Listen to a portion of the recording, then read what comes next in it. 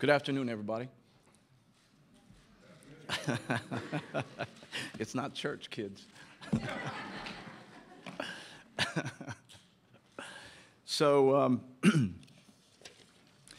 Good afternoon, ladies and gentlemen, and welcome to the USHCC's Presidential Candidate Q&A.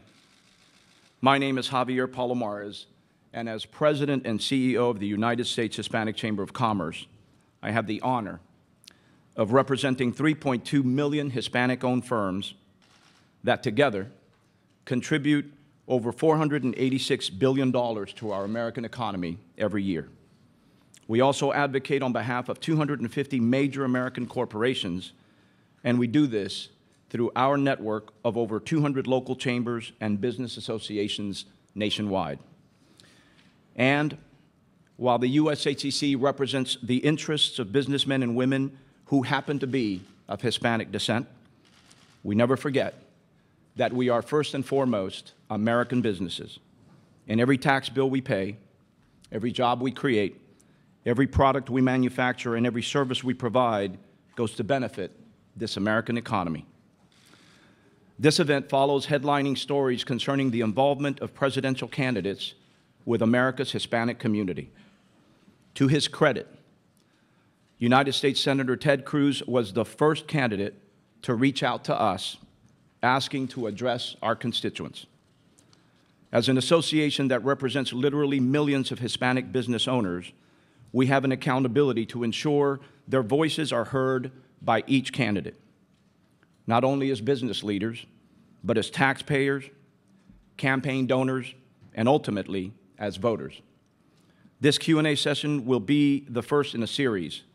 This forum is meant to set the record straight on a wide array of issues that concern Hispanic Americans, including jobs, the economy, health care, the federal budget, immigration, and national security. Frankly, issues that affect all Americans.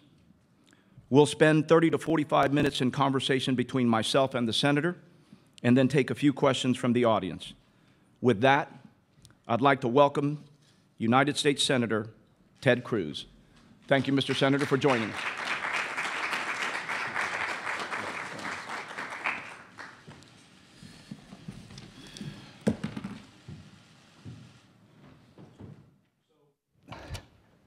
Again, thank you, Senator, so much for joining us. We're thrilled to have you with us. Thrilled to be here. And we just have two basic ground rules, please.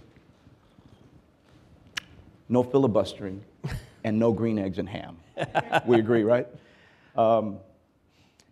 Seriously, we're thrilled that you made time to talk to our constituency and share your thoughts and your views about what are the most pressing issues of our time. Now, you're running for President of the United States, and as President, you would be our nation's Commander-in-Chief. Now, just a few minutes ago, you were in dialogue about Iran and other issues that I think are critically important to the national security of this nation. So first, we'd love to hear kind of your synopsis on your views on Iran, but we'd also like to hear your thoughts on other national security priorities such as cybersecurity and energy independence. Right. Both are issues that are very important to our constituency. So again, Iran, cybersecurity, and energy independence, sir. Well, terrific, Javier. Thank you for having me. Thank you, everyone, for coming out. And those are all incredibly important and pressing issues. On national security, let me speak first in terms of principles and then specifically on the three issues you brought up. In terms of principles, I think front and center in this next presidential election is going to be restoring America's leadership in the world. I think for 6 years, we have seen the consequences of the Obama-Clinton foreign policy of leading from behind, and it doesn't work. The entire world is a more dangerous place. Our friends and allies, they don't trust us, and our enemies don't fear us. And what one hears consistently across the globe, a couple of months ago, I was in Munich at a national security conference there. 60 or 70 close allies of America were there, heads of state, foreign ministers, defense ministers. one after the other, what they say when they pull you in the hallway in hushed tones, they say, "Where is America? We can't do this without America. America is the indispensable nation." And so I think that is going to be front and center, a critical issue in this next presidential election. Now, when it comes to Iran, I think the threat of Iran acquiring nuclear weapons is the single gravest national security threat facing the United States. This is a nation that expresses unmitigated hostility to America. There's a reason they call Israel the little Satan and America the great Satan. And I believe what we're doing right now, this deal that President Obama is pushing, is repeating the mistakes of the Clinton administration in the 1990s. In the 1990s, the Clinton administration led the world relaxing sanctions against North Korea. Billions of dollars flowed into North Korea, and they used that money to develop nuclear weapons. We have literally recruited the very same person, Wendy Sherman, who led the failed North Korea talks, to lead these Iran talks. And here it's qualitatively more dangerous because Iran is led by theocratic zealots who, in the middle of these negotiations, a senior Iranian general said the destruction of Israel, the annihilation of Israel is, quote, non-negotiable.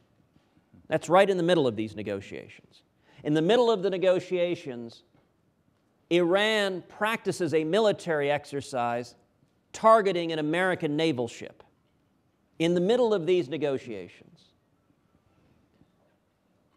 Ayatollah Khamenei leads masses of Iranians in chanting death to America. One of the great principles of history is if someone tells you they want to kill you, believe them.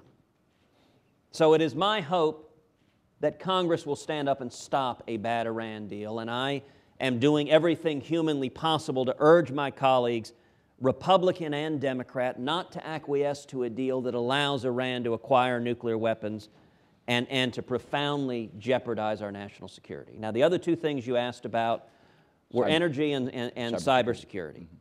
Listen, if you look at cybersecurity, we're seeing the threat of cyber warfare is a growing threat. We saw North Korea hacking Sony Pictures.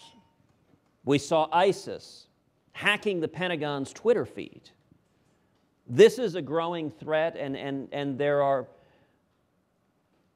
real concerns in the military that we have not developed sufficient expertise, technology to combat this. We need to be vigorously going after bad actors. One of the reasons North Korea, for example, feels so able to engage in cyber attacks with impunity is they have nuclear weapons.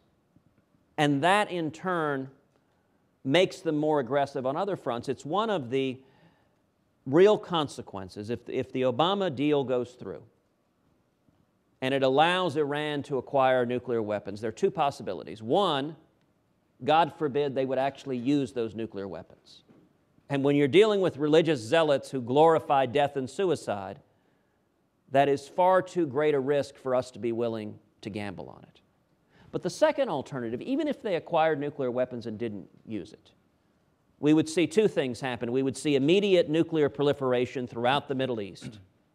As the Arab nations in the Middle East have made very clear, if Iran gets nukes, they're going to get nukes as well, because they don't trust that Iran wouldn't use those nuclear weapons. But what you will also see, Iran is the world's leading state sponsor of terrorism. An Iran with nuclear weapons, with billions flowing in from relaxed sanctions, will use those billions right now today to fund Hezbollah and Hamas and radical Islamic terrorists throughout the world, and will also, like North Korea, be more vigorous in cyber attacks because with a nuclear weapon they will believe themselves immune from retribution. And so it is a dangerous scenario. It's a scenario where we need to be putting far more resources and effort to protecting ourselves against it. Now, the third question you asked, and this is kind of a complicated compound question, is energy independence. You know, energy independence, we are right now experiencing an American energy renaissance that is breathtaking. One of the things I know we're going to talk about is economic growth, which is my top priority in office. And it is an incredible blessing that at a time when we so desperately need new growth, we're experiencing an energy renaissance that is creating millions of high-paying jobs. I've introduced in the Senate legislation called the American Energy Renaissance Act. That is the most comprehensive, serious energy legislation in the Senate to, number one, remove the impediments from the federal government to exploring and developing our resources. And number two, to opening up new federal lands, new waters to exploration and development. We have the prospect of, number one, within the next decade, becoming energy independent throughout North America. And number two, creating millions of high-paying jobs at the same time. And this ought to be an area of bipartisan agreement.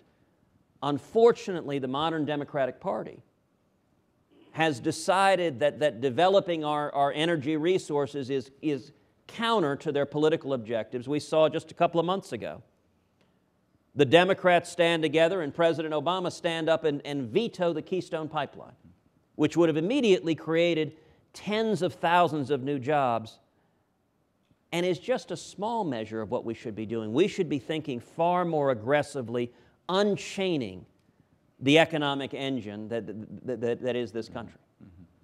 Well, I tell you, I couldn't agree more on the America as the indispensable nation and your position on Keystone Pipeline. But with that, it's a good segue to my next question. Let's talk about the economy just a bit. During your announcement, you said you wanted to help generate, quote unquote, booming economic growth for all Americans. And as you know, small businesses create 2/3 of all new jobs in this country. And Hispanic businesses are at the forefront of that growth, starting at 3 times the national average and contributing at this point $486 billion to the American economy. So the question is, as president, how would you continue to spur the growth of all American small businesses and specifically Hispanic-owned firms? Tremendously important question. You know, right now today, for the first time in history, a majority of Americans think that our kids will have a worse life than we did. 65%. That has never been true in the history of this country until this moment. It is a profound shift in the hope and optimism and future of the American people. And I think the central issue in this next election is going to be reigniting the promise of America, getting back to the America that all of us grew up with, where our kids would have a better life than we did and their kids would have a better life than they did. Central to doing that is the question you just asked, bringing back jobs and economic growth and opportunity. My number one priority, I mentioned a minute ago, in the United States Senate has been economic growth, because growth is foundational to everything else. You want to solve the deficit or the debt. You want to maintain our military strength. You want to reform and preserve entitlements, Social Security and Medicare, so they're there for future generations. With growth, we can do all of them. Without growth, we can't do any of them. Historically, the economy has grown 3.3% a year since World War II. There are only 2 4-year periods where growth averaged less than 1%. 1978 to 1982, coming out of the Jimmy Carter administration, and 2008 to 2012. Same failed economic policies. When the federal government engages in out-of-control spending and taxes and regulation, the result inevitably is stagnation, misery, and malaise. Now that gives the flip side, the answer, how do you turn it around? We understand cause and effect. Every time the federal government has pursued tax reform and regulatory reform, the result has been incredible economic growth. That was true in the 1920s, it was true in the 1960s, it was true in the 1980s. And in this next election, that is front and center. You know, the reason economic growth is my top priority is because I am charged with representing 27 million Texans. And it doesn't matter if you're in East Texas or West Texas, or up in the Panhandle, or down where you're from in the Valley. The number one priority of Texans, regardless of party, regardless of politics, is jobs and economic growth. That ought to be a bipartisan objective. Unfortunately, right now, Washington's dysfunctional, and you're not getting the parties coming together on basic economic growth. When it comes to tax reform, We right now spend about $500 billion a year on tax compliance, on lawyers, on accountants, on just dealing with paperwork from the federal government. That is roughly the budget of our entire military. Every bit of that is deadweight loss. You want to spur economic growth among small businesses, and you're right, small businesses are the generators of growth. When you hammer small businesses like we have for 6 years, with out-of-control taxes and regulation, it kills job creation. On the other hand, if you have fundamental tax reform, and I'm campaigning on a simple flat tax, where every American can fill out their taxes on a postcard. Now, that's something that's been talked about for a long time. There are a lot of other people who have worked to build the foundation for doing that. Steve Forbes spent a long time doing that. Dick Armey spent a long time doing that. But I think there's something that's changed in recent years that has changed the political terrain on this issue, which is the politicization and the weaponization of the IRS. As we've seen the IRS being used to target those who are perceived to be political enemies of the president, that has changed how this issue resonates among the people. And I think 2016 should be a referendum on abolishing the IRS and adopting a simple flat tax. And then number 2, on repealing Obamacare. Now, the truth of the matter, Javier, there are a lot of politicians in Washington, including a lot of politicians in the Republican Party, who are largely resigned to Obamacare being a permanent feature of our economy. Every 2 years, they'll campaign on repealing it.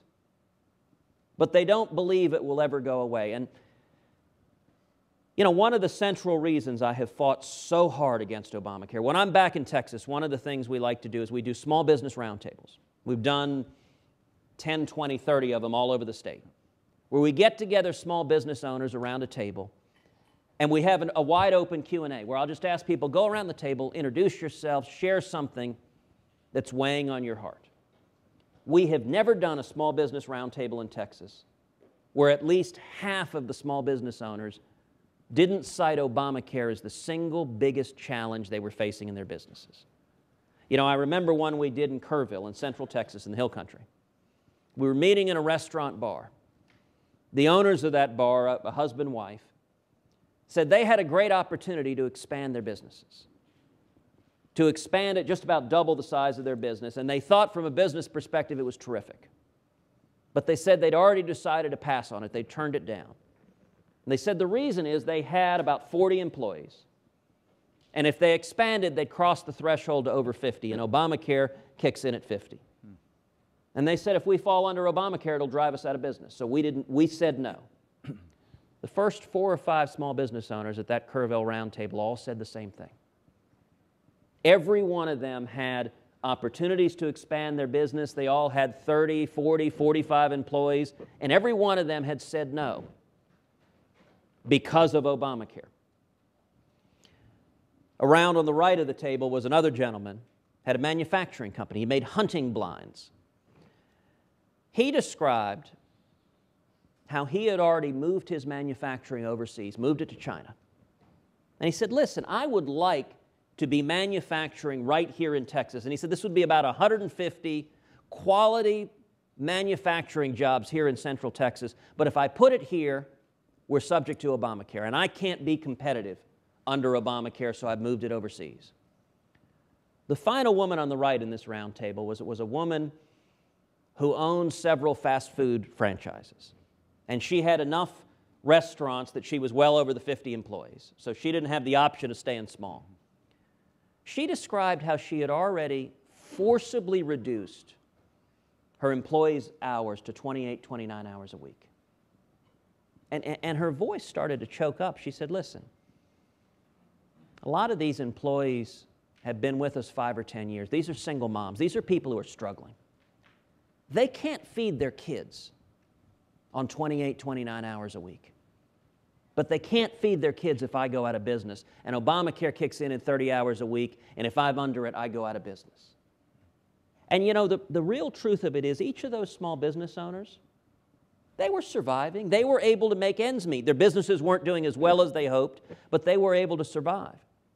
But think about all of the millions of employees, all of the busboys and waiters and waitresses and assembly line workers who would have had jobs, all of the young people coming out of school who would have had jobs that don't get on that first rung of the economic ladder.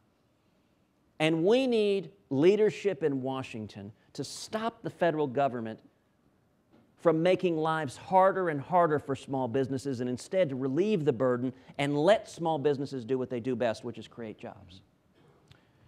Let's talk a bit about the Hispanic electorate, Senator. In 2012, Governor Romney failed to garner at least a substantial portion of the Hispanic vote, while President Obama garnered some 72% of that same vote. Never before has the Hispanic electorate played such a pivotal role in electing an American president. And I believe that never again will an American president be elected without openly courting the Hispanic vote. And here's why. Today in America, every 30 seconds, a Hispanic turns 18 and becomes an eligible voter. That's a potential 52,000 new voters each month, and that's going to be the case for the next 21 years in a row. Now, this question comes from our Hispanic Chambers of Commerce in San Francisco. And the question is, as a presidential candidate, what will you do to inform, mobilize, and attract Hispanic voters in 2016? It's a great question. It's a very important question. You know, in my view, I think the Hispanic community is a fundamentally conservative community. If you look at the values that resonate in our community, they are faith, family, patriotism, hard work. You know, some years ago I was having lunch with an Hispanic entrepreneur in Austin. And he asked me a question. He said, "When's the last time you saw an Hispanic panhandler?" And it's a great question. You and I grew up in Texas. I don't think I've ever seen an Hispanic panhandler. And the reason is, in our community, it would be shameful. You'll go to hell. To be begging on the street. Now, if you want people to work their fingers to the bones, hard work, you'll have Hispanic men and women lining up to work hard and provide for their families. Those are all conservative values. And I think the most potent ethos in the Hispanic community is the American dream. It is what we believe in. It is the shared value in our community. Now, the simple truth is, the Obama economy has been a disaster for the Hispanic community. The people who are hurting the most under the Obama economy are the most vulnerable. It's young people, it's Hispanics, it's African Americans, it's single moms. I think the biggest lie in all of politics is the lie that Republicans are the party of the rich. Truth of the matter is, the rich do just fine with big government. Big business does great with big government. They have armies of lawyers and lobbyists and accountants. They get in bed with big government. The top 1%, the millionaires and billionaires who the president loves to demagogue, today earn a higher share of our income than any year since 1928. So I'm always happy whenever President Obama or Hillary Clinton talks about income inequality, because it's increased dramatically under their policies. When you hammer small businesses and people can't get jobs, the people who are hurt the most are the people who are struggling. Now, how do you connect with the Hispanic community? Look, some of it is you go and connect with shared values, asking for their support. One of the things I was very proud of, in Texas in 2012, I received 40% of the Hispanic vote at the exact same time that Mitt Romney was getting clobbered with 27% of the Hispanic vote nationwide. And so in our campaign, we spent considerable political money polling the Hispanic community to understand what exactly was going on. Texas is the only majority-minority state in the country that is solidly Republican.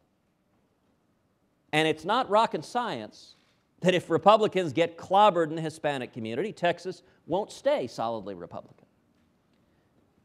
When we polled Hispanic voters in Texas, what we found was markedly different from what gets reported in the media. Number one, the media repeatedly said the reason Mitt Romney got clobbered in the Hispanic community was because of immigration. That gets repeated 10 times a day on television. What I can tell you is the data don't bear that out. We asked Hispanic voters in Texas what your number one issue is. You know what percent said immigration? 3%, which is actually consistent with the polling you've done of your membership. 54% said jobs in the economy. And what the polling data showed is actually Hispanic voters agreed with Mitt Romney on a great many issues. Where he got clobbered was cares about somebody like me. Where he got clobbered was 47%. You remember the infamous comment that the 47% of Americans who are somehow dependent on government, who are not paying taxes now, we don't have to worry about them. I think Romney is a good man who ran a hard campaign. But I cannot think of a statement in all of politics I disagree with more strongly. I think Republicans are and should be the party of the 47%. You know, when I think of domestic policy, I try to think from the perspective of my dad, who in 1957, my dad fled Cuba. He'd been in prison, he'd been tortured. And when he came to America, he was 18 and he couldn't speak English. He had $100 in his underwear. And his first job was washing dishes, making 50 cents an hour. And he worked full time, he paid his way through school. He went on to start a small business, to become an Hispanic small business owner. And I try to think of policies over and over again. How would they have affected my dad when he was a teenage immigrant washing dishes, making 50 cents an hour? If Obamacare were the law then, the odds are very good he would have been laid off, because it's the teenage dishwashers that are paying the price for Obamacare. If he hadn't been laid off, the odds are overwhelming he would have had his hours forcibly reduced to 28, 29 hours a week. And the entire delta, it was interesting, in the polling in Texas between me and Mitt Romney among Hispanics was entirely on the question of cares about someone like me, understands my values. I'll tell you something else that was also quite interesting. You pointed out the Hispanic Chamber, the incredible number of Hispanic small businesses across this country. Roughly 1 in 8 Hispanic households in America is a small business owner. We are an incredibly entrepreneurial community. One of the most interesting questions we asked in that polling is we asked people, do you or anyone in your family own a small business? Among Hispanic voters who said yes, if I remember the number correctly, 77% of them voted for me in that election. You didn't have to be the small business owner. If anyone in your family owned a small business, we won nearly 80% of that vote. I think that points to the avenue for people who believe in free enterprise, who believe in opportunity, to do exceptionally well in the Hispanic community, which is defend those values of opportunity, of easing the means of ascent up the economic ladder to achieve the American dream. Okay. So I think that provides me yet another wonderful segue. Let's talk about, you talked about your campaign. Let's talk about campaign advertising. This question comes from our San Antonio Hispanic Chamber. Now, you kicked off your campaign with a Spanish ad, which I think illustrated your efforts to reach the Hispanic community. Now, concurrently, or more or less concurrently, you ran an ad in English. How would you address, the question is, how would you address the criticism from Time magazine and others which says that the ads differed from each other? Because in the English ad, you mentioned your opposition to the Affordable Care Act and the President's executive actions on immigration.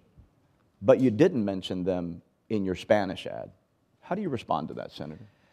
Well, look, criticism from Time magazine or anyone else in the mainstream media is hardly surprising. And I promise you it will not be the last time. At the end of the day, that's what the media is going to do. They are not neutral observers in this regard. The media are Barack Obama's chief protectors right now, and no one is more ready for Hillary than the mainstream media. So they will attack, and they will attack the hardest the candidates who are getting real momentum. Now, in terms of, and I haven't even read what the Time magazine article you're asking me about, so I don't know that specific criticism. What I can tell you is we put out a series of ads, all of which had different messaging. Mm-hmm. And when it comes to, I mean, it's ironic, I'm not sure there is a voter, Hispanic or non-Hispanic, who is confused about my views on Obamacare. Mm-hmm.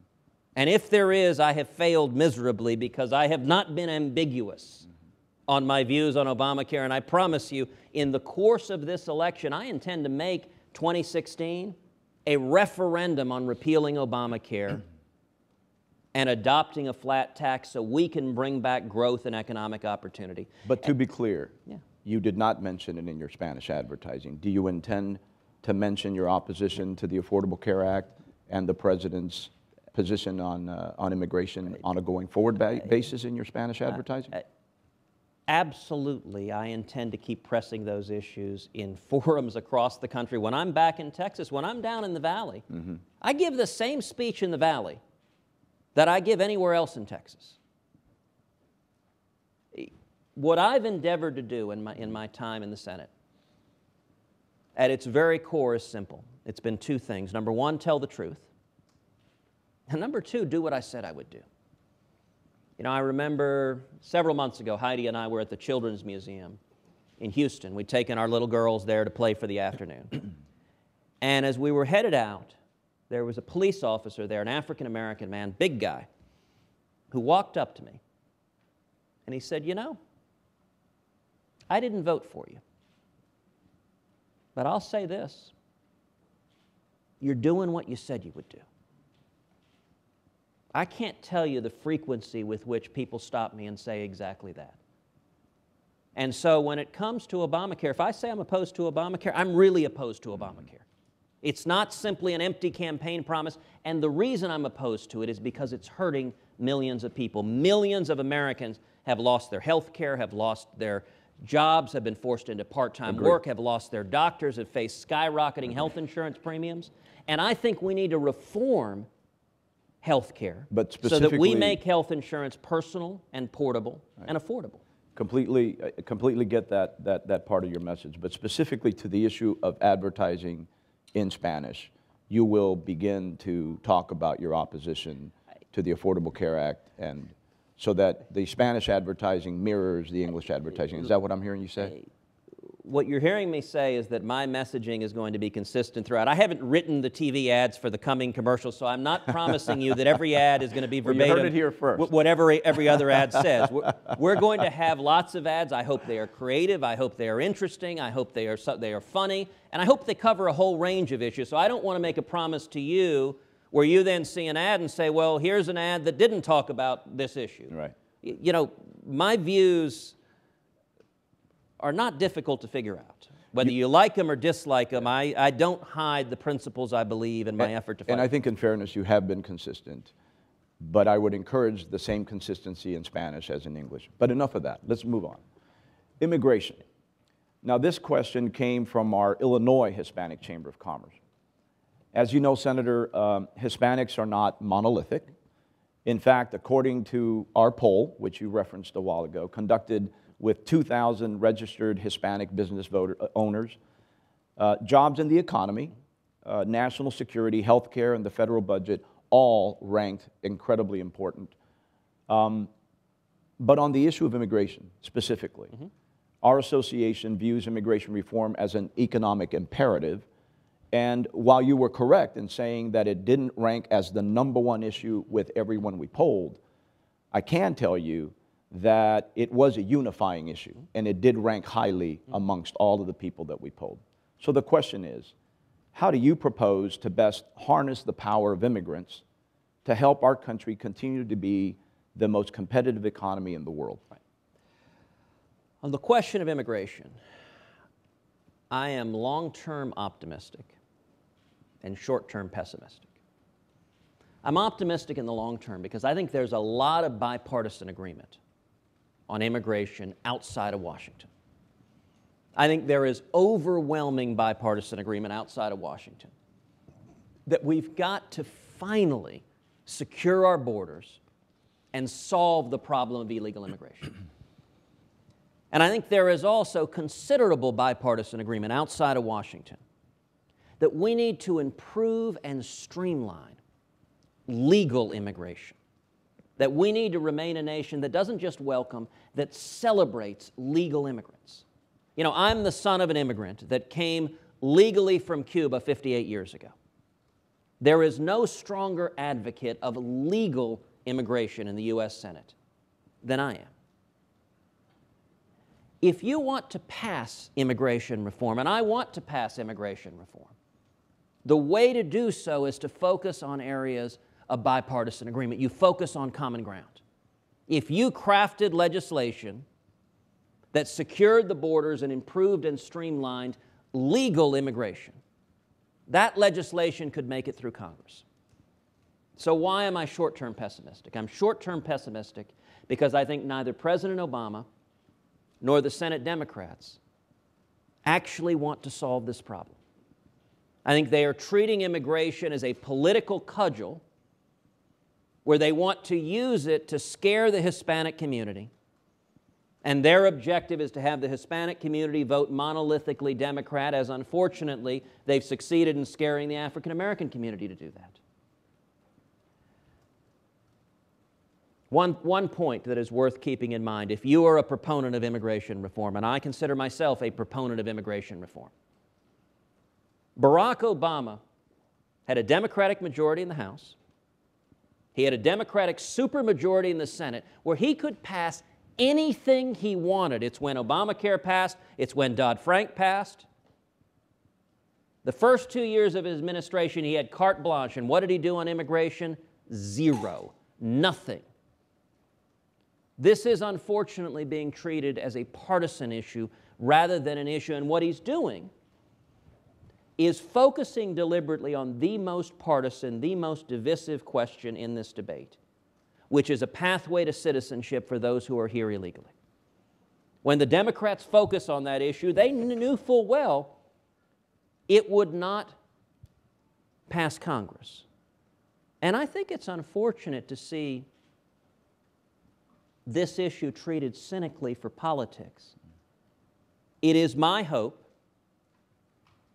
the next president, if I'm elected president in November 2016, it's my hope the next president will lead bringing people together on areas of common ground and agreement to put in place common sense immigration reform.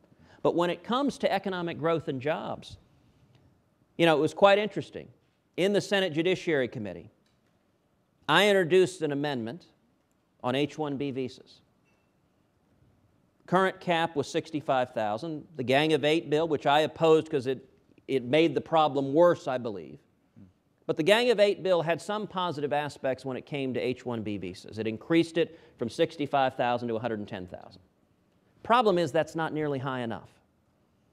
That cap had been filled in 5 days, and the data are compelling that every H-1B visa holder, every high-tech worker who comes in, produces between 1.7 and 1.8 American jobs. They're pro-growth. Right now, what we're doing, we've got foreign students who come to America. They get graduate degrees in math and science and engineering, and then we send them back to their own countries where they start businesses, they create jobs, and they compete against us. It doesn't make any sense. So I introduced an amendment in the Senate Judiciary Committee to increase the H-1B visa cap fivefold, from $65,000 all the way up to $325,000. When that amendment came to a vote, every single Senate Democrat on the committee voted against it. And Senator Chuck Schumer was quite candid. He explained, look, we cut a deal with the union bosses. We can't adjust these numbers. And so they all voted against it. I introduced another amendment to dramatically simplify and streamline legal immigration, to reduce the paperwork and burdens, also to eliminate the per-country caps. Right now, the per-country caps discriminate against a number of countries like Mexico, like China, like India. Every single Senate Democrat voted against that amendment to improve and streamline legal immigration, and they said the same thing. This is the deal we cut with the union bosses. I think the way to get something done is not to play the divisive politics that Senate Democrats have played on this, but instead to look towards common ground. Well, I appreciate that. Appreciate your position on visas, and I'm happy to hear that you are a proponent of immigration reform. I hope that you can use your skills to convince your colleagues in the Congress to get on with it. Let's talk a bit about equal pay. It turns out that you and I have several things in common as we were chatting backstage here. We're both Hispanic Americans. We're both the sons of immigrants. We're both from the proud state of Texas. And we both married well above ourselves. Would you agree? Absolutely. In fact, as a managing director at Goldman Sachs, your brilliant and accomplished wife probably made more than you do as a senator. That is a fair estimation. And she is a wonderful example of what intellect, hard work, discipline, and determination can lead to in this nation. Now, this question comes from our North Carolina Hispanic Chamber of Commerce, and it goes like this. As you know, Senator, women's wages continue to stubbornly lag behind men's when doing the exact same job, with women earning around 70 cents on the dollar and Hispanic women closer to 60 cents on the dollar for the exact same job. Why is that, first? And what would you do as president to address this disparity? You know, this is an issue that is very personal to me. You know, I've grown up in a family with strong women. My mother is Irish and Italian, first person in her family ever to go to college. And she ended up getting a math degree in 1956 from Rice and going on to become a computer programmer at Shell. Now, you want to talk about two industries that were not welcoming to women. You've got the oil and gas industry and the computer industry. The intersection of both, my mom was a real pioneer. And she would tell me as a kid, she said she deliberately didn't learn how to type. Because she said, look, I understood the world I was living in. She'd be walking down the hall and she didn't want some man to stop her and say, sweetheart, would you type this for me? My mom wanted to be able to smile and with a clean conscience say, I would love to help you out, but I don't know how to type. I guess you're going to have to use me as a computer programmer instead. So I grew up, when my parents had their small business, my dad and my mom ran it together. I grew up watching a strong woman helping run a business. My aunt, my tia Sonia, my dad fought in the Cuban Revolution with the Castro guerrillas against Batista. He didn't know Castro was a communist. My aunt fought in the counter-revolution against Castro. She was there once the revolution succeeded. And when tia Sonia came to America, she was a single mom. She raised my cousin Bibi as a single mom. Now, you want to talk about a fireball. I pity the person who gets in a disagreement with tia Sonia. She had, I don't know if you had, my guess is, everybody has a tia Sonia in our community. Well, she had in particular her chancleta, which she could hit you at 20 paces. You'd be walking along the living room and she'd pull it off and just, boom, in the back of the head, she could drop you. And then, as you noted, my wife is a tremendous businesswoman and is my best friend. And I'll say it's interesting,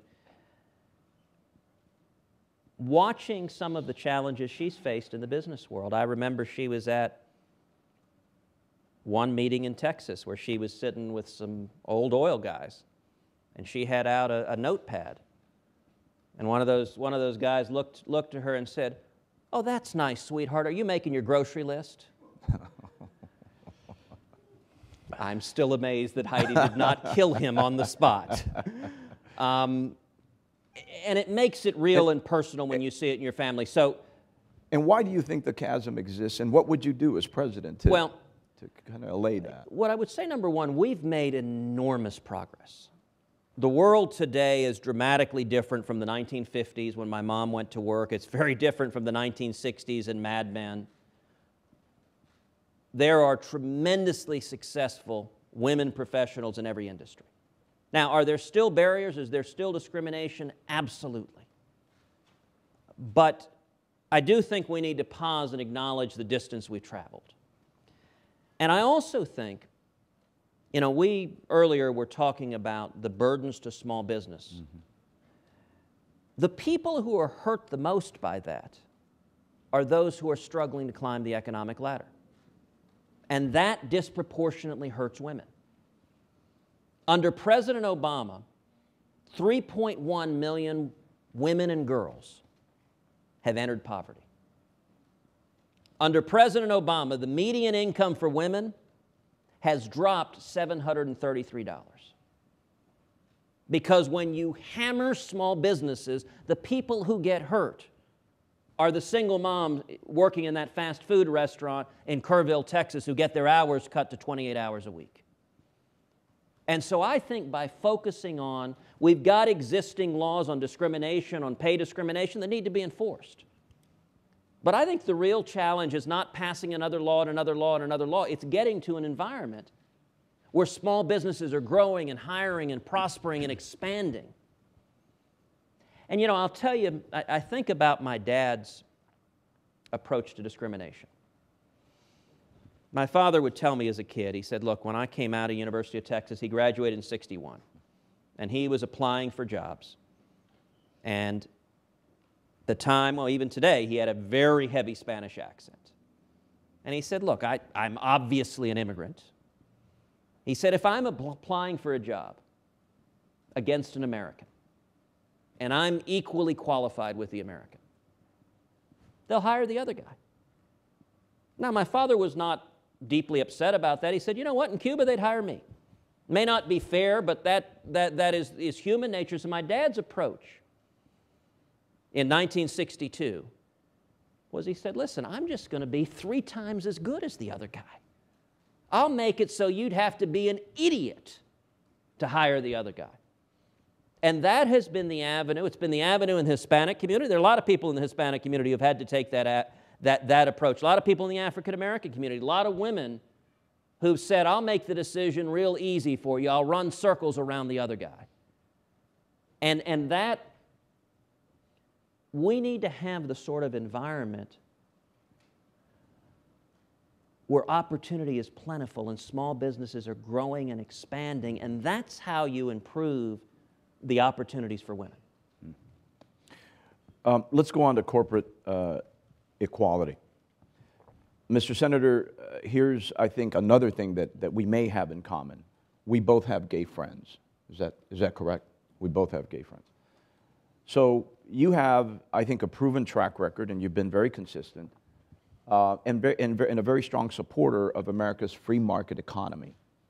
But with those two realities, how do you feel about major U.S. companies championing issues like income inequality and same-sex marriage? Well, on the question of marriage, I support traditional marriage, the union of one man and one woman. And I would note that is also the position that is very widespread in the Hispanic community. But I'm also a constitutionalist. And under the Constitution, the question of marriage is and has been from the beginning of this country a question for the states.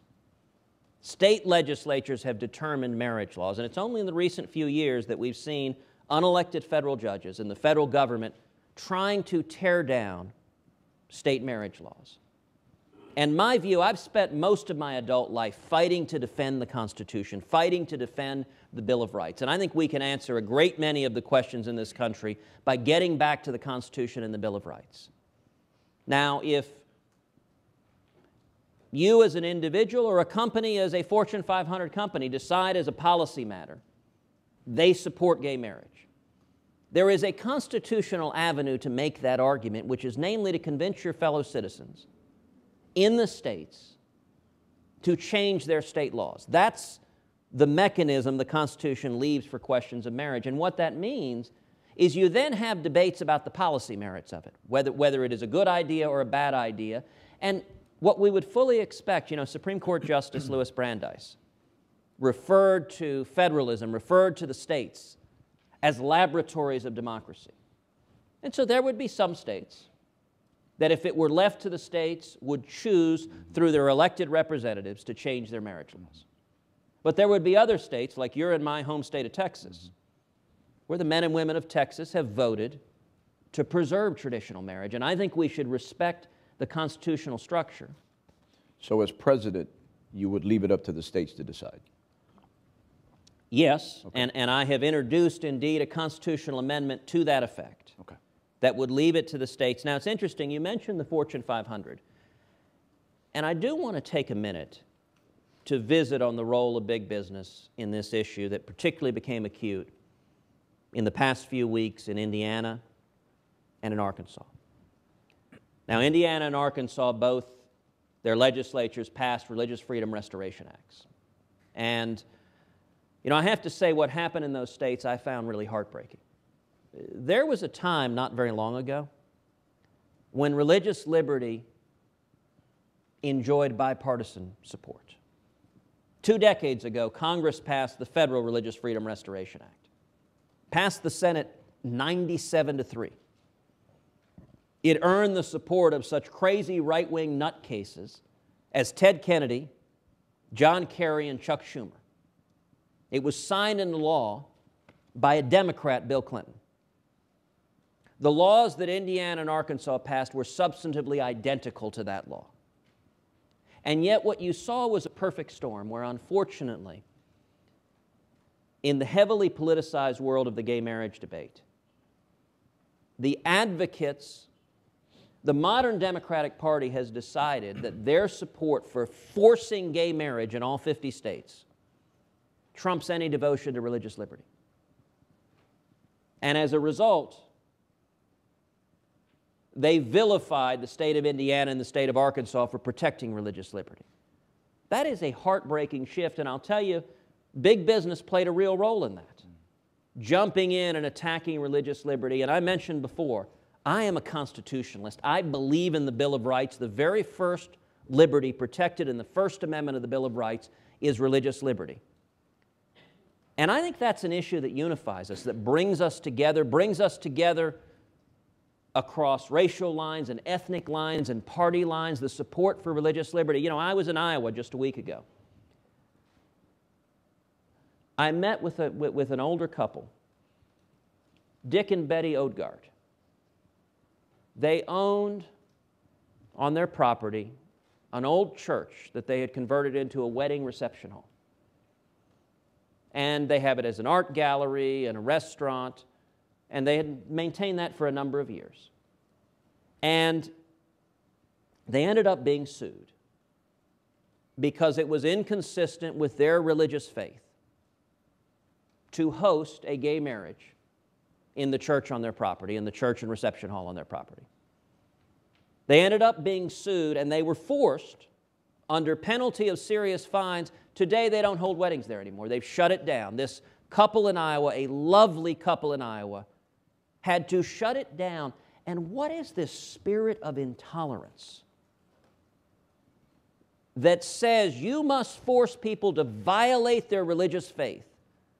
You know, if you think about it, we don't have an entitlement to force anyone else to violate their religious faith. We don't have an entitlement to go force a Jewish rabbi to perform a Christian wedding ceremony.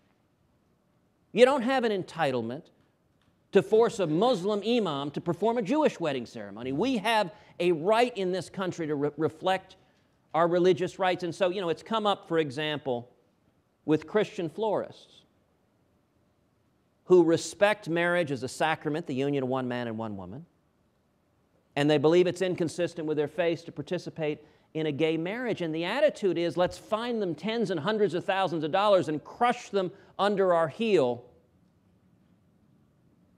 for following their religious liberty. You know, I would note, if you had a gay florist, and there may be one or two gay florists, and that gay florist didn't want to provide flowers to a fundamentalist Christian's wedding, that florist has every right to say, I don't want to participate in that. And I gave a talk a week ago in Iowa talking about the liberal fascism that is looking to suppress dissent and punish anyone who is living consistent with their religious views. I think that's a deeply troubling tendency, and I think, unfortunately, big business has been complicit in it, which is not a positive development. So you're not for big business getting involved in issues of this sort? I think big business can make its decisions in terms of what issues to get involved in, but, you know, my view, this town, I think there is far too much crony capitalism. There is far too much Washington picking winners and losers. Mm-hmm. And look, big business, I've got nothing against big business. If they build a better mousetrap, great. But they don't need government favors or handouts or subsidies. And often the way it plays out is big business gets those government favors at the expense of small businesses. And small businesses are where the dynamism is in our economy. As you noted, too, it's a picture in 1978 of the founders of Microsoft. You got Paul Allen with long hair and a beard. He looks like one of the Bee Gees. You got Bill Gates with glasses the size of hubcaps. And the picture has underneath it the simple legend, would you invest money with these guys?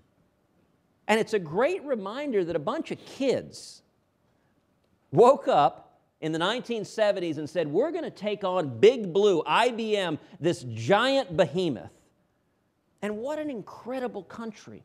There's no country on earth that allows that dynamism. Now today, Microsoft is the giant. And you know what? There's a whole bunch of new kids in their parents' garage that are taking on Microsoft. Mm-hmm. And that, mm-hmm. the reason your parents and my parents came to this country is there has been no country in the history of the world that has allowed so many millions to come with nothing and achieve everything. You look at other countries where government controls much of the economy, where you have socialism in effect, you got rich people there. You have big business. What you don't see is new rich people. Mm-hmm. What you don't see is a whole lot of new big businesses because it calcifies everything. It freezes it. So if you're a have, look, you could be in a European socialist nation. You could live like a king. You might even be a king. Mm-hmm. You can have a Rolls Royce and a manicured yard, but you don't see the incredible opportunity that we have here. And that's what we need to bring back, is that social and economic dynamism that lets people with nothing achieve anything. So let's talk a little bit about race relations. I think, and by the way, this question comes from our Tulsa Hispanic Chamber of Commerce. I think with everything that's gone on in Ferguson, New York, Tulsa, South Carolina right now, and Baltimore, literally 30, 40 miles from here, and I know you've given a statement already on the riots in Baltimore, but more broadly, as president, how would you address the racial tensions that stubbornly still exist in this country? Well, look, there's no doubt there are real and meaningful racial tensions. What has been happening in Baltimore has been heartbreaking. And you're seeing a city right now that is afraid, that children can't go to school, that men and women are afraid to live their lives. That our prayers need to be with the families of those who've been injured or killed. Now, the underlying facts of what occurred with Freddie Gray need to be investigated. They need to be investigated fairly and impartially to discover what happened. You know, I will say one of the things that has been very disappointing when it comes to questions of race relations. President Obama, when he was elected, he could have been a unifying figure. He could have chosen to be a leader on race relations and bring us together. And he hasn't done that. He's made decisions that I think have inflamed racial tensions, that have divided us rather than bringing us together. You know, in the last election cycle, when Joe Biden on the campaign trail said to an African American group, they're going to put you back in chains. That kind of incendiary and hateful rhetoric is not just a minor malpropism. That is deliberately dividing and inflaming tensions. If you look to the history of America, America has been a beacon of freedom for centuries, but America's original sin was slavery. It was a grotesque and immoral institution Indeed, the first Republican president, Abraham Lincoln, was elected on a campaign to end slavery. But we have paid the consequences, the vestiges of that evil institution in this country. But I think we need leadership that brings us together instead of trying to divide us. I also think it has been very unfortunate, the animosity that's been directed at law enforcement. It is not beneficial to minority communities to vilify and target law enforcement. Police officers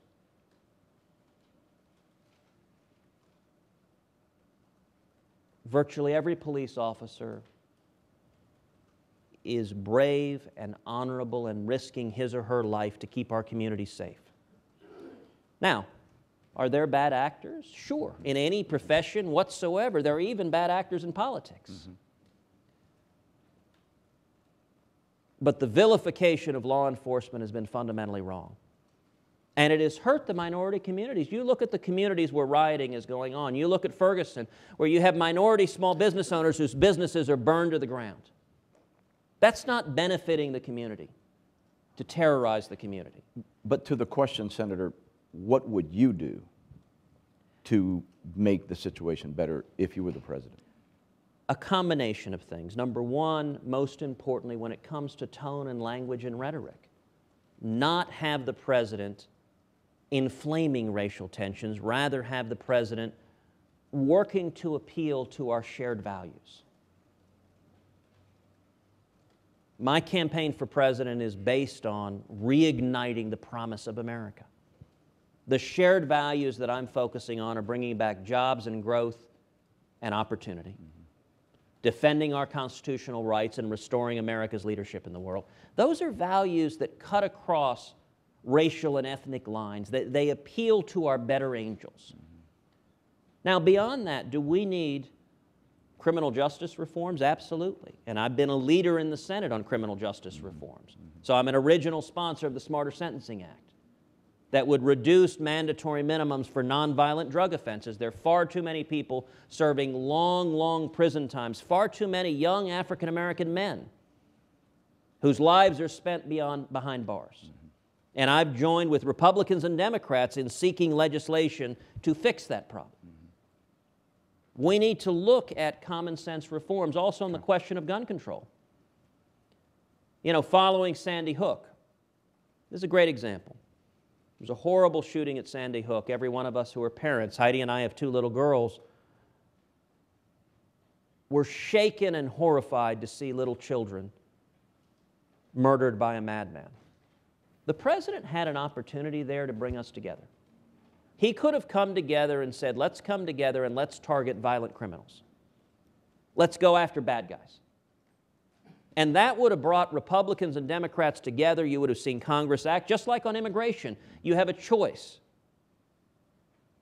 Instead, the president made a decision not to focus on violent criminals, but to focus on restricting the Second Amendment rights of law-abiding citizens, a longtime partisan goal of the far left of the Democratic Party. But, you know, it was striking, for example, and I think I remember these stats, but it's been a while, so these stats, if they're not accurate, the order of magnitude is accurate. My recollection was in 2012, I think it was, there were 54,000 felons and fugitives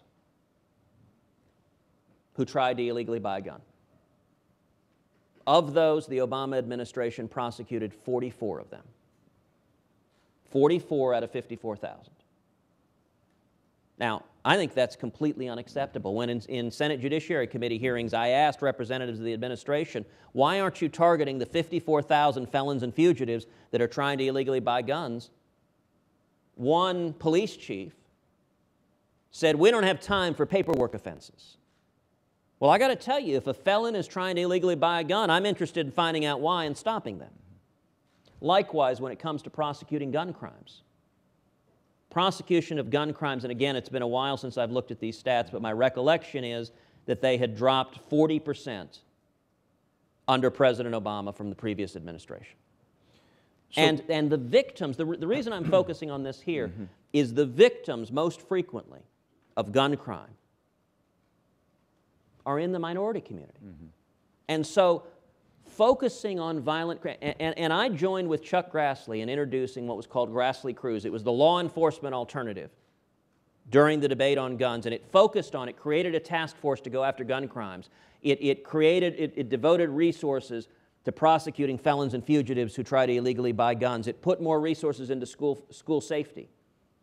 It ended up getting the most bipartisan votes of any of the comprehensive gun legislation. We got, I think it was 54 votes, including 9 Democrats.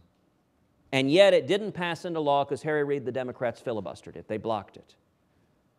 If you focused, now those issues should have brought us all together. None of the Democrats had a substantive objection to anything in the bill.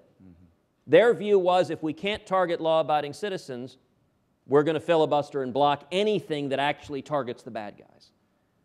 You know, I think what we ought to do in the minority community is come, number one, with language of inclusion and hope. Number two, protect those communities from violent crime, address inequities in the criminal justice system. And then number three, I'll tell you a deep passion of mine is school choice. I think school choice is the civil rights issue of the 21st century. And in both the African American community and the Hispanic community, you see support for school choice at 60, 70, sometimes as much as 80%. I think every child in America has a right to quality education regardless of race, ethnicity, income, or zip code. And that is an issue I think Republicans should go and campaign in the minority community. I intend for school choice to be an issue front and center, fighting to expand hope and opportunity for low-income kids. Let's move on to the Republican primary. Now, this question came from our Metro Orlando Hispanic Chamber. Recent polls show Governor Jeb Bush and Senator Marco Rubio as front-runners for the Republican nomination. Now, you recently said that Senator Rubio was, and I quote, a talented communicator, a friend, and that you had great respect for him. Now, let's assume, for just a moment, let's assume hypothetically that you were to lose the Republican nomination. Our friends in Florida want to know, would you be inclined to support Governor Bush or Senator Rubio? You know, I don't intend to answer that question. Hypothetically, if you were to lose. I don't intend for that hypothetical to come to pass. Look, it is my intention, if I do not win the nomination, I will support the Republican nominee.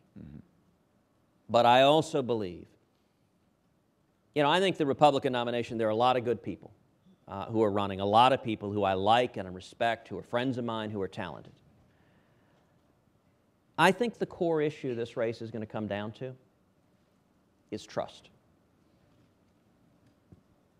Who Republican primary voters trust to do what they said they would do.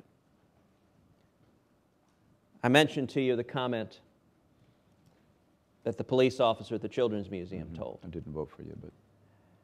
You know, I'm reminded of another instance. A couple of months ago, I was in Iowa at an agriculture summit. And you had quite a few, most of the Republican likely candidates came to that. And it was a summit that was put on by the largest ethanol producers in the state of Iowa. And each candidate was asked their views on supporting the federal government's ethanol mandate. And every single candidate there pledged their support to the ethanol mandate. Indeed, a couple who had publicly opposed it did a 180 degrees backflip somersault to suddenly support it. And when I was asked that, I said, listen, I support ethanol, I support biofuels. When it comes to energy, I support all of the above. But I don't think the federal government should be picking winners and losers. We talked earlier about crony capitalism. And so I've introduced legislation to phase out the ethanol mandate. Ethanol will compete quite well and vigorously in the energy market without a federal government mandate.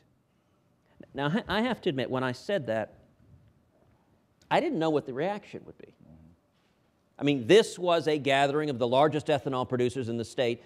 The central purpose of the meeting was to have people come pledged their support for the ethanol mandate. I didn't know if they would boo me and throw tomatoes at me. But what I went on to say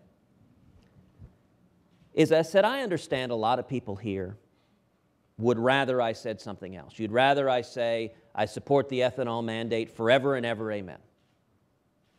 But every one of us has seen politicians who come to one group and say one thing, and then come to another group and say another thing. And we all know what happens. They go to Washington and they don't do what they said they would do. And I told the group, you can count on me for two things. Number one, I'm going to tell you the truth. And number two, I'm going to do what I said I would do. And astonishingly, the group burst into applause. And when I left the stage, I left to a standing ovation. Now, that was not what I expected or anticipated. But I do think it's a result. People are fed up with politicians who sound great on the campaign trail and they don't actually follow through and do what they said they would do. And I think that's going to be right at the core of the Republican primary, is who has demonstrated that they will stand and fight for common sense, conservative principles, for constitutional liberties that are the key to turning the country around. Mm-hmm. Well, I have to say that I think that policeman in Houston was right. You have been consistent. Thank you. And though it's darn hard to get you to open up, I want to thank you for doing this. I'd love to take some questions from the audience, if you're okay with that, Senator. And I see Ray Dempsey right here. Ray, why don't we begin with you?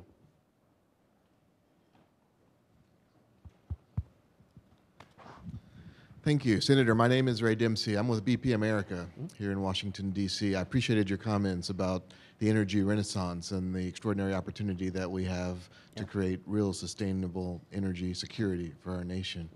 You spoke about the legislation that you've introduced, and I was grateful for that. I certainly encourage you and your colleagues to continue to work in that direction.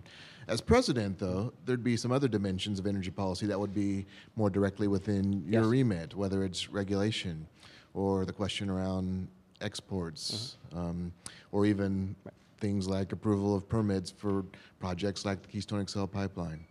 Would you share with us your energy policy priorities as president? Well, Ray, if I can quote the movie Jerry Maguire, you had me at hello. I think we need to unleash the energy opportunities in this country. And you're right, the president can do a great deal of damage unilaterally, as this administration has demonstrated, and the president can turn around a great deal of that damage unilaterally as well. You know, President Obama's fond of saying he has a pen and he has a phone. Well, if you live by the pen, you die by the pen. And every illegal and unconstitutional executive action the president has put in place by executive order can be undone by executive order. And so if I'm elected, it will be my intention to pursue every policy possible to bring back jobs and economic growth and opportunity, and energy presents an incredible opportunity to do that. So whether it is stopping the federal government from going after fracking, you know, fracking has enabled this transformation a decade ago. If I'd stood up here and talked about North American energy independence, you'd have laughed. There was no reasonable prospect of that a decade ago, and it is applying old technology to new situations that has unlocked vast shale resources, both oil and gas, transformed our ability to access resources. And so one of the real threats that I think we're seeing is the federal government threatening to go after fracking and to strangle this renaissance before it truly comes to fruition. Beyond that, you know, one of the frustrating things for someone who is an economic conservative is when Democrats are in office, regulations proliferate like mad. And when Republicans are in office, regulations proliferate a little bit more slowly. A cynical friend of mine suggested a bumper sticker: Republicans, we waste less. Hardly a banner to march into battle over.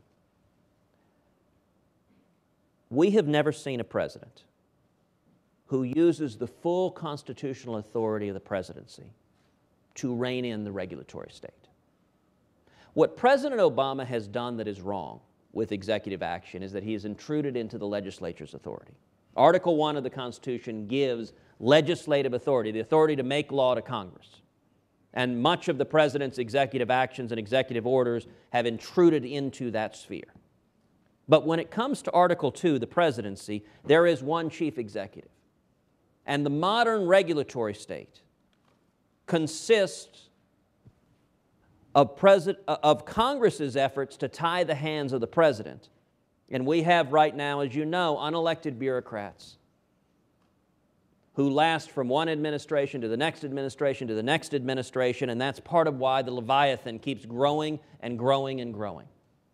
We've never seen a president that uses the Article 2 authority of the presidency to rein in the regulatory state, to reduce the job-killing burdens coming from Washington.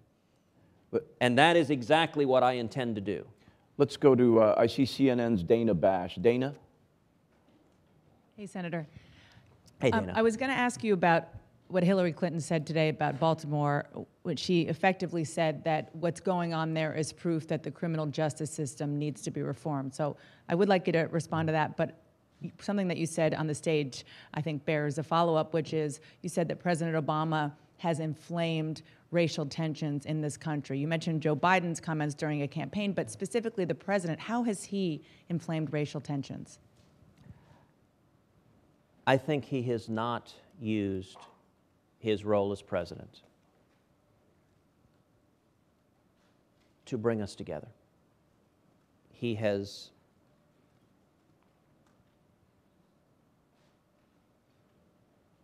exacerbated racial misunderstandings, racial tensions, from back at the beer summit to a series of efforts to pit Americans against each other. And part of the problem is the way he advocates for any given plan is to paint to build a straw man of the opposition and then to vilify and caricature it. So that, in the president's telling, anyone who opposes Obamacare wants people to be denied health care and to get sick and pass away. That's the only reason anyone could oppose Obamacare, is because you malevolently want people to suffer. When you come to an Iran deal, anyone that opposes this terrible Iran deal must be because they want war and dividing us over and over and over again. Is a dangerous approach for a president. It's an irresponsible approach for a president. I think we need to be looking to unity. So, Phil Elliott, where's Phil? Philip Elliott from the Associated Press. Phil? Let's go on to Alex Altman from Time. I think Alex might have a little... Yes. Alex?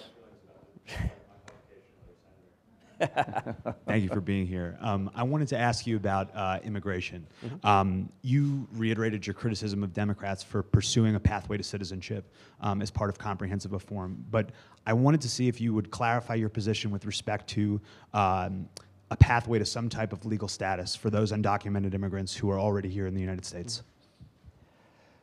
You know, when it comes to immigration, one of the challenges to resolving this is that we have history on this issue. In the 1980s, the last time Congress passed comprehensive immigration reform, Congress went to the American people and said, we've got a deal for you. We're going to grant amnesty to what was then roughly 3 million people living here illegally. And in exchange, we're going to secure the borders and solve the problem of illegal immigration. We're going to fix it. And the American people in the 1980s said, okay, those terms are acceptable. Well, we all know what happened. The amnesty happened, and the borders never got secured. So instead of 3 million people, we're looking at 11 to 12 million people here illegally today.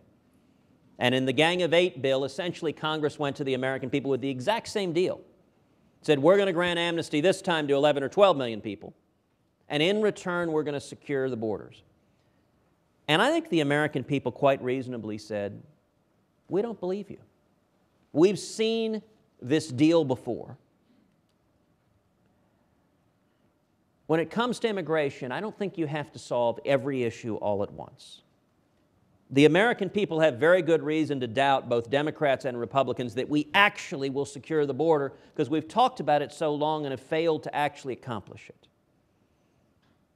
I think to pursue immigration reform, we should focus on the areas of bipartisan agreement. We should focus on securing the border. I introduced legislation when the Gang of Eight bill was up. I introduced an amendment to triple the Border Patrol, to increase fourfold the fixed-wing assets and rotary-wing assets, to put in place strong E-Verify, to put in place a biometric exit-entry system on visas, because 40% of illegal immigration comes from visa overstays.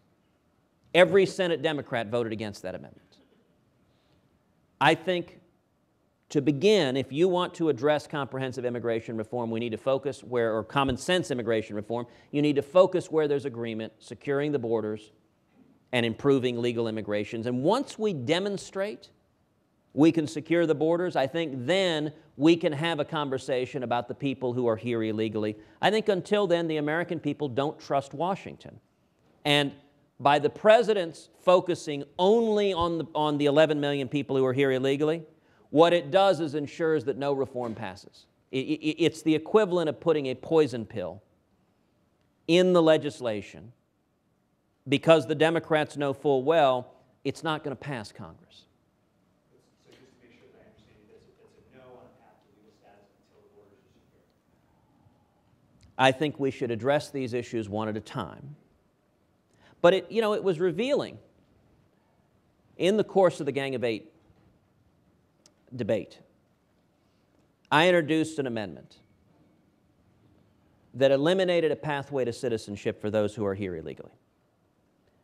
And I pointed out that the amendment I introduced didn't change the Gang of Eight's underlying legal status, but it simply said there has to be a consequence for breaking the law, and the consequence is that you're permanently ineligible for citizenship.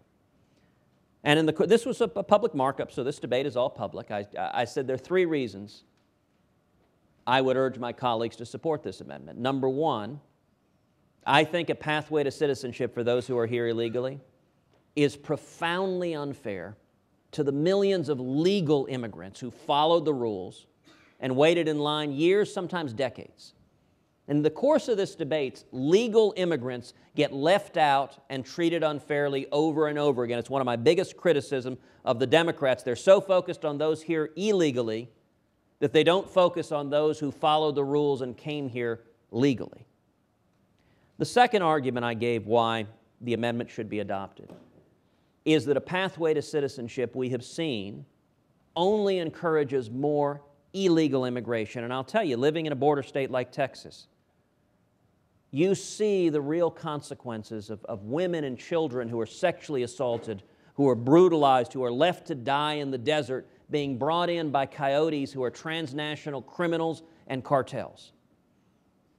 It is the opposite of humane or compassionate to continue a system that incentivizes more and more illegal immigration. But the third argument I gave is I said, even if you disagree with both of those arguments on the merits, it is abundantly clear there are not 218 votes in the House of Representatives for a pathway to citizenship.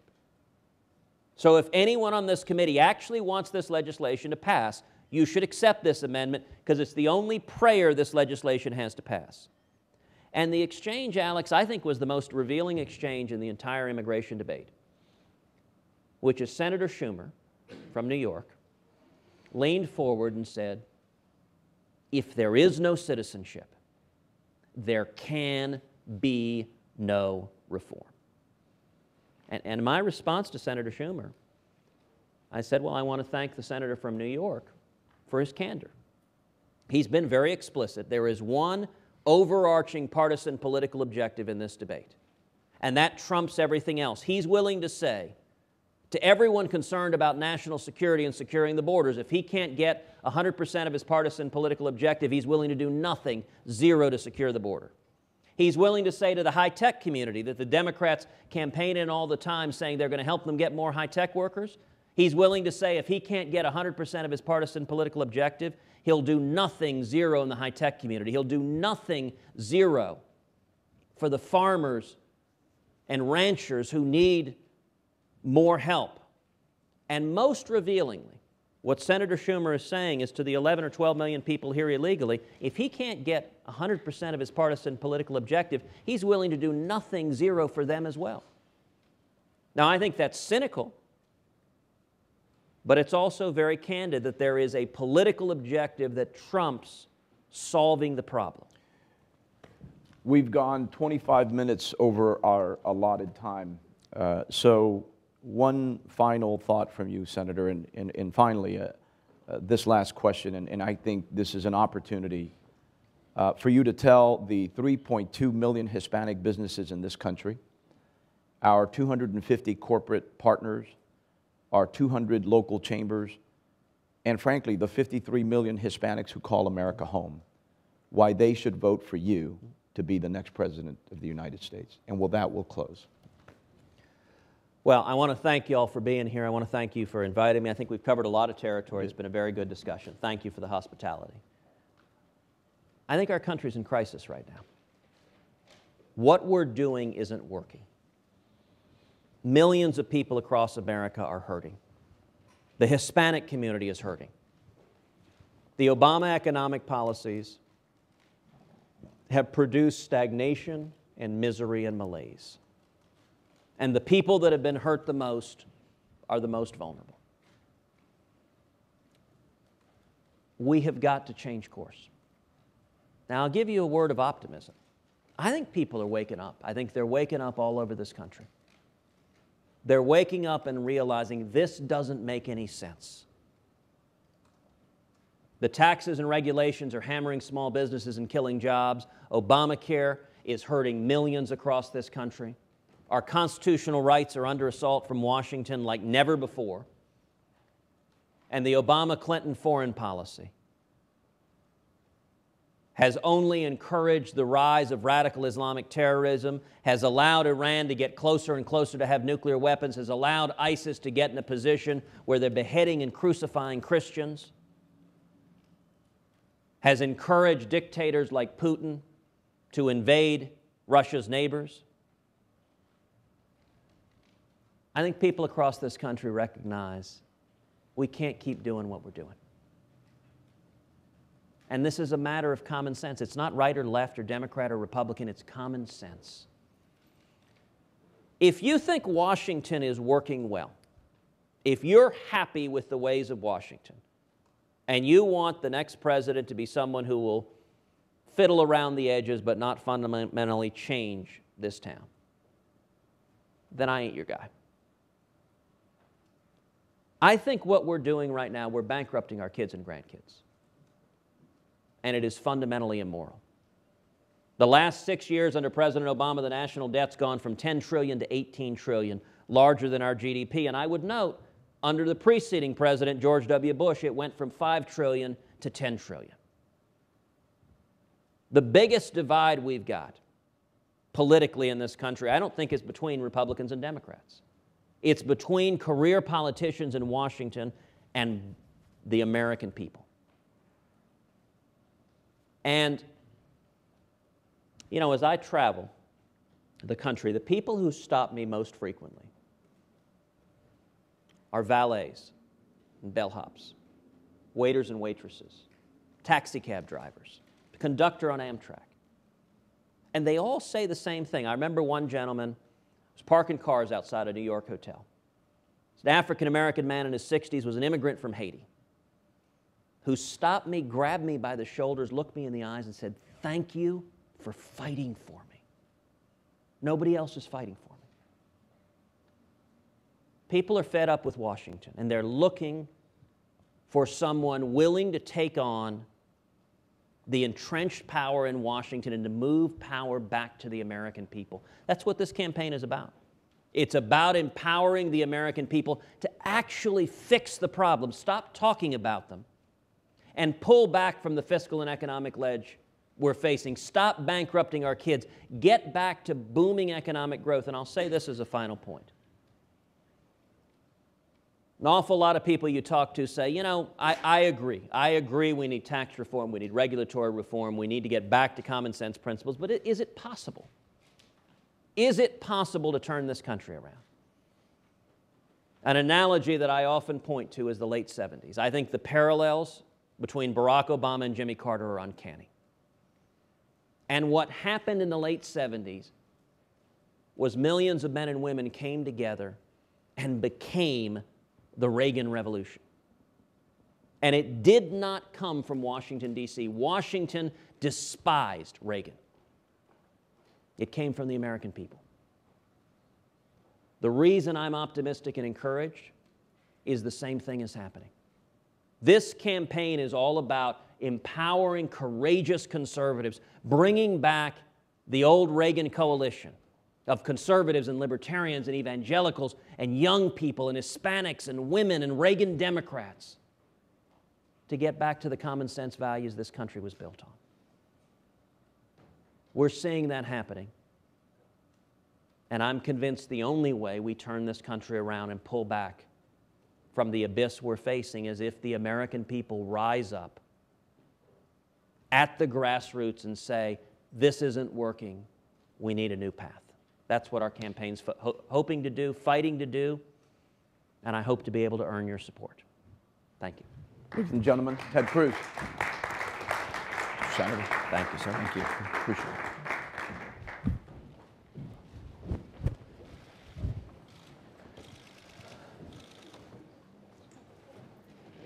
I think we're going to have some of our folks come in.